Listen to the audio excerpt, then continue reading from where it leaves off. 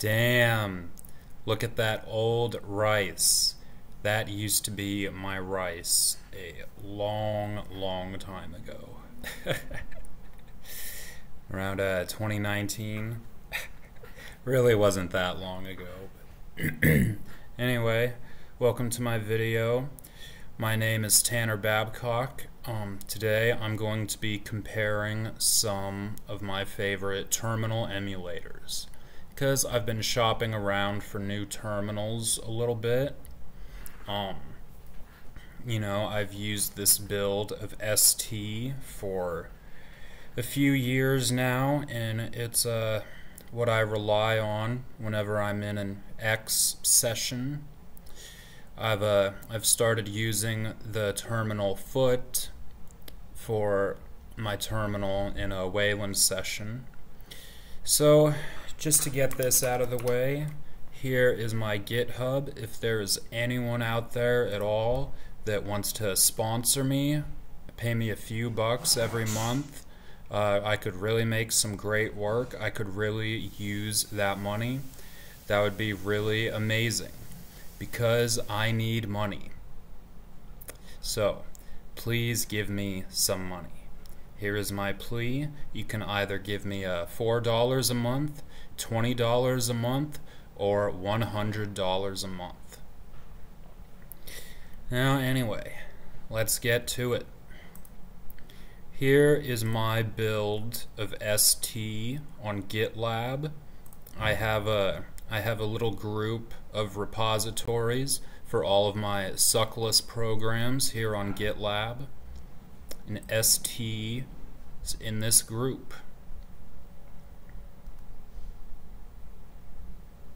So, what does ST actually look like? Well, this is ST right here. It doesn't look like much.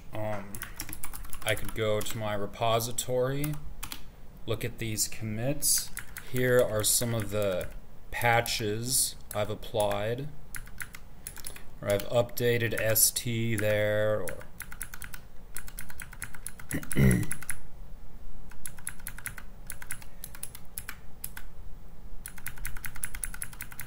has quite a few commits going back to 2019 or so. Yeah. And among these patches are alpha, the box drawing, the new term patch, which lets me fork the terminal with the same working directory, the background gradient, the scroll back buffer with the mouse, the new selection colors, and also X resources support. So you don't have to recompile it every time you want to change the colors. It just loads from X resources. But here's the config.h for ST. This is where you really configure ST. Here's the font that I'm using. Here's the terminal padding. These options are kind of weird. These options just make my font look nicer, because this font, Space Mono, it has a little bit of extra space in all of the letters and characters and stuff, so I try to just move the characters a little bit closer together so it just looks better. You can set the cursor, the bell volume, the virtual bell time. You can set the the term environment variable. Here's the alpha channel. Here's the grad alpha and stat alpha for the gradients. Here's all the colors. These are the typical 16 colors you would get in any terminal. With a vanilla ST, you would have to actually write all of these colors in here. Here's the first 8, colors 0 through 8, and then here's the next 8. Colors 9 or 8 or 9 to 15 or 16. It's the default foreground, default background color. We can define the cursor shape here. Here's the X resources. This block of code loads all of these options from X resources, and it actually applies them to ST. You can use the command xrdb merge X resources to get those changes to take effect. Here's my X resources file. I have some stuff for urxvt here. I have this thing for DWM, which I do not need. So I'll get rid of that. Here's some D menu options for my for this. These colors come from X resources, so I like to use D menu like that with the X resources patch as well. Now, my build of ST loads all of these colors from X resources. I think it might be the only terminal besides urxvt that you even configure with X resources. And you don't even do it that way in the vanilla ST. Here's all of my polybar colors, because that uses X resources too. Anyway, this is ST. It's pretty basic. Just a really basic terminal. It's very, very small and fast.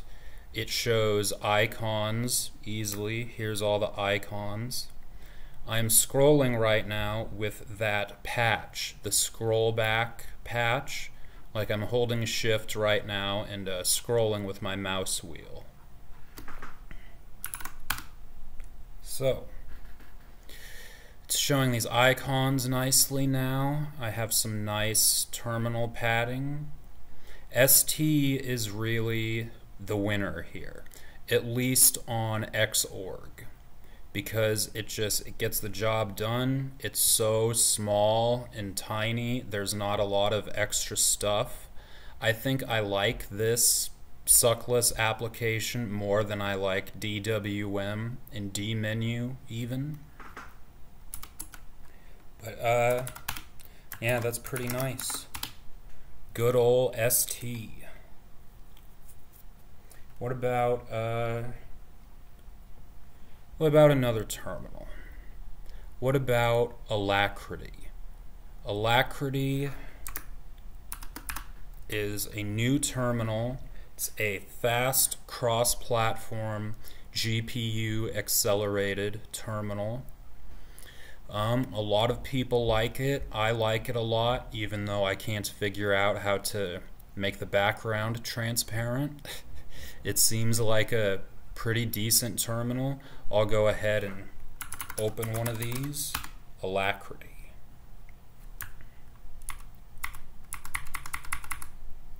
I'll make this font a little bigger, but yeah, here's Alacrity.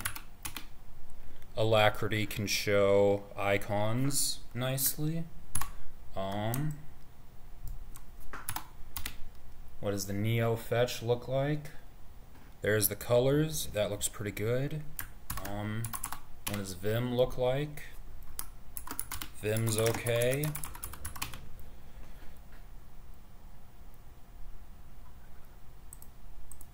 It is not sending my mouse clicks to Vim, so that can be a problem. I like to use the mouse in Vim quite a bit. The scrolling works, the mouse scrolling works in Vim, but actually clicking does not work.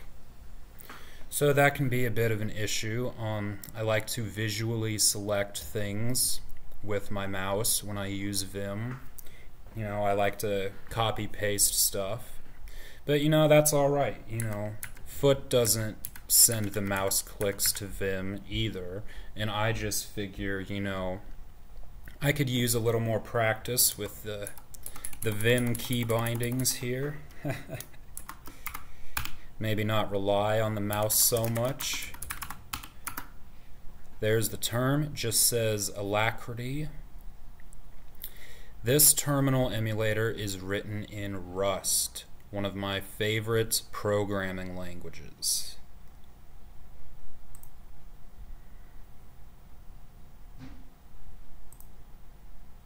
If we look at the source code, how much is there to Alacrity?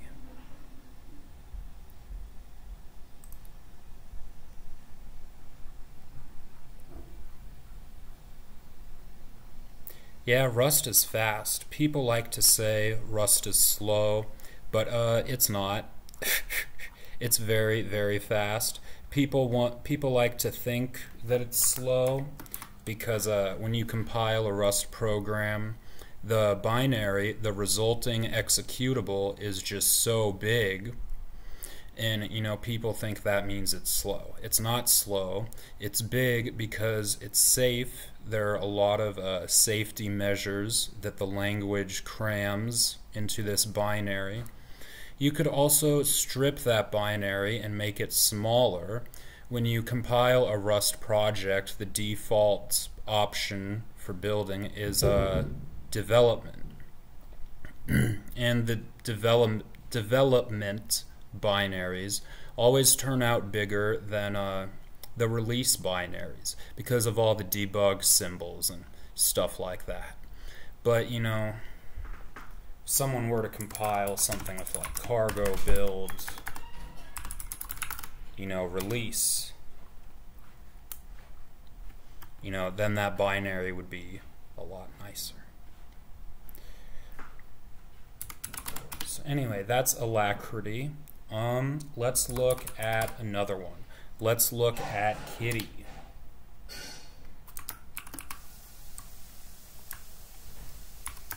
Here's Kitty. I'm making the font bigger with Control-Shift plus, or just Control plus, or Control-Shift equals.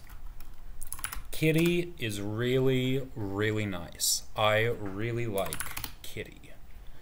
Even though it doesn't show these icons very well, it still shows the icons. It has this nice blinking cursor for instead of the block like ST has this nice blinking cursor. Let's see what Vim looks like. If we Vim xinit rc, can we scroll? We can scroll in Kitty, and we can click.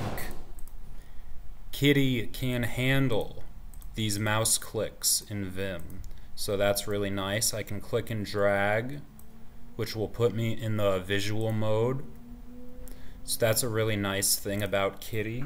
I also really like Kitty's visual bell, which you can trigger just by pressing left or H on the keyboard right now. There's the visual bell. It's like a nice little flash there.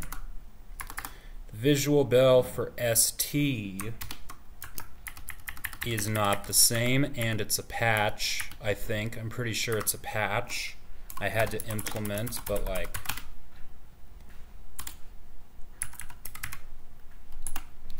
ST just does that for the visual bell. It's just like a quick flash like that.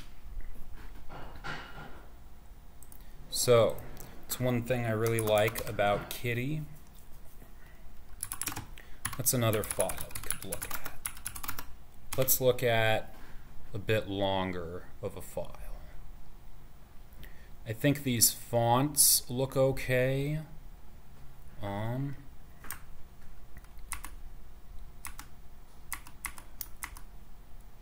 make the font smaller.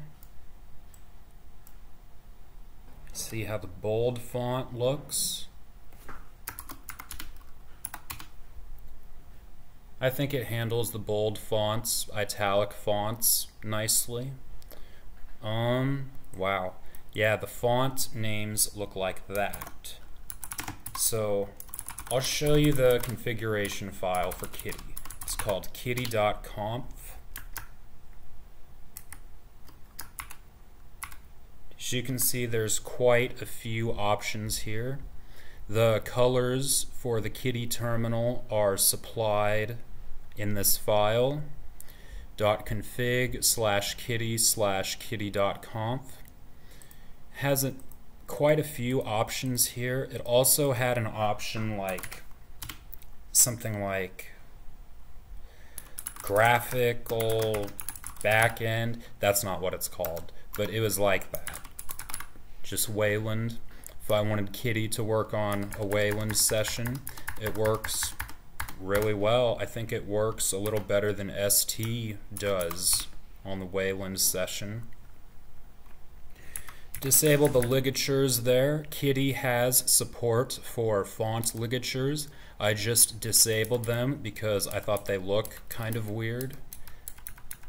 Here's some options for mouse clicks and scrolling. Has a transparent background. You can set the window padding, terminal padding. And it has a nice documentation. You just do a man kitty.conf, and it has all of the options for your kitty.conf file.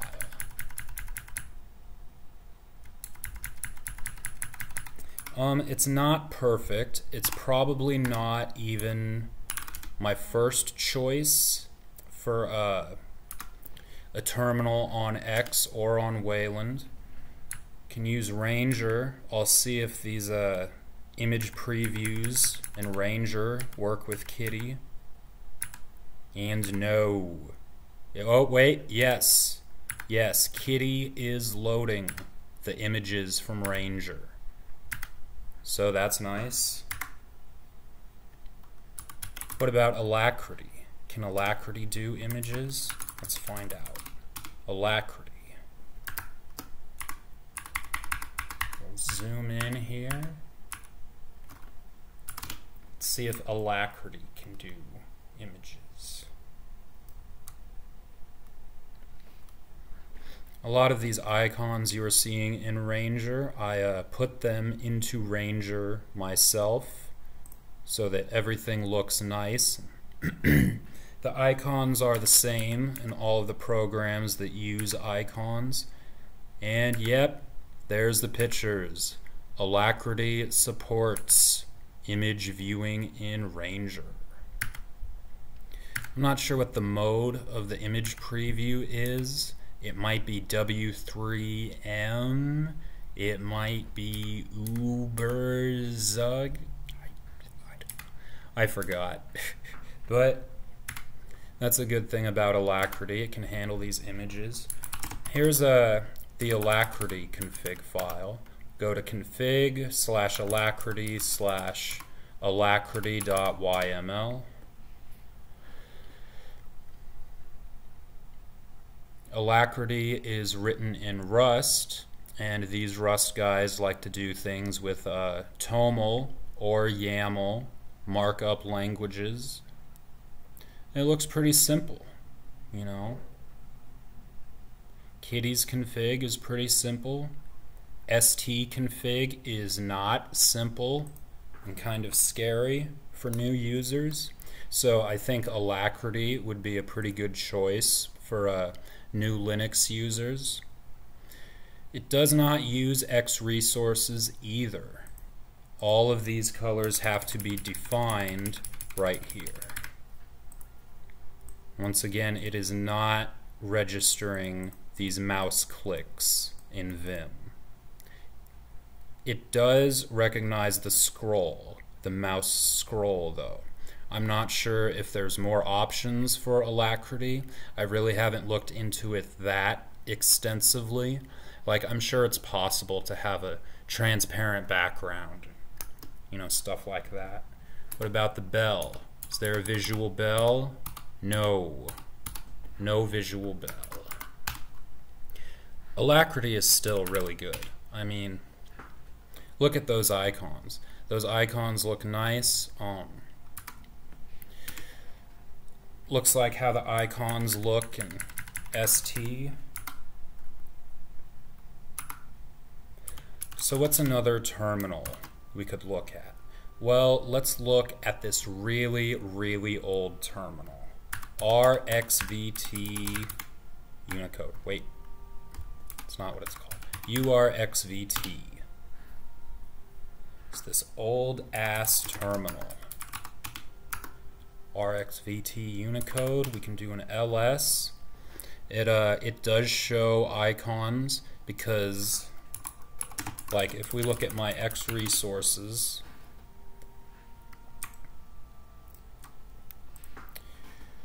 I am loading the mono version of this Space Mono Nerd font so that old terminals like URXVT can show icons. Like here's an icon. URXVT is configured in X resources, like Xterm is. It's kind of strange. Really, only this one and ST are the only two terminals I'm looking at today that are actually configured with X resources, and ST doesn't even do that, you know, by default. But here's some options. Here's some basic options. This right here with the 60 in the brackets, that's the alpha. That's the background opacity. So like if I wanted to change this, make this a 10 instead of a 60, and then I did a xrdb merge X resources, and then I did that, close out of there, pop this open again, and it's like virtually transparent. It's basically see-through. Like here, there's the floating window. URXVT can have some issues, just some issues because it's so old, and you know, it was written way back in the 80s, 90s maybe. It was made for computers when the computer display was so much smaller than it is now, kind of like Xterm. But as you can see, it's this very primitive terminal. Let's open Ranger. Whoa, yeah. Looks like I can't do Ranger from within URXVT right now. So that doesn't really make it look good, but you know, is it gonna load? Nope. No Ranger. URXVT, that's alright.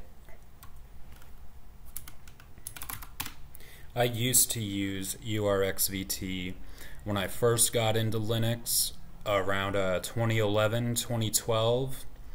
That's really the only terminal emulator I knew was URXVT. So I just installed that. I configured it with, you know, X resources, and that's what I used on Arch Linux, Ubuntu.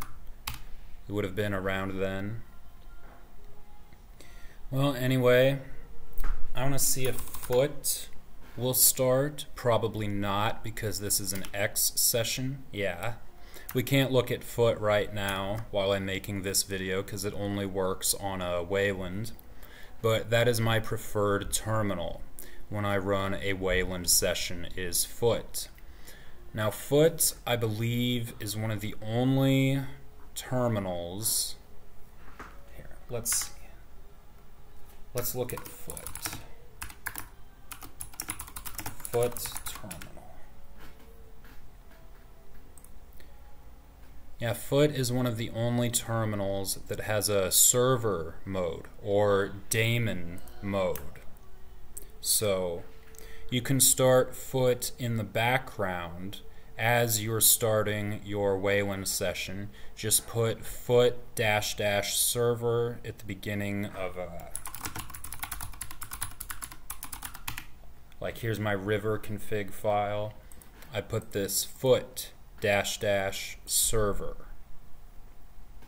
at the start of my river configuration file. Here's all the input rules. and I have it set so mod for in return spawns the command foot client and not the command foot, because if you start foot in server mode you will have to run the command foot client, and that will cause the foot server to fork itself. But anyway, yep, good old ST. I will probably stick with ST for however long it is that I will have to stick with Xorg. As long as I have to keep using Xorg, I will probably keep using ST. To compile ST, it's real easy. Just type a make. Maybe install a development package or two if you need to, but yep, that's ST. I type /ST, and there it is. There's a newly compiled, fresh ST from my GitLab. If you want to have a look at my personal build of ST, the URL is down here. It's going to be gitlab.com/tbsuckless/ST, and I will have a link to that in the description of this video.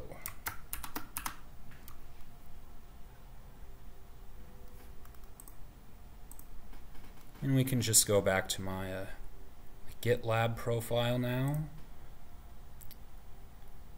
Can look at foot some more. Yeah, foot's really nice. It's available on all of these distros, and it has a lot of features. It is very feature rich. Anyway guys, thank you very much for watching my video. I'm just going to leave this on my GitHub sponsors page. Be sure to like, comment, and subscribe to my channel here on YouTube, or you could check me out on Odyssey. And be sure to take a look at my website too. I'm going to have a link to my website in the description. Well, anyway guys, thanks for watching.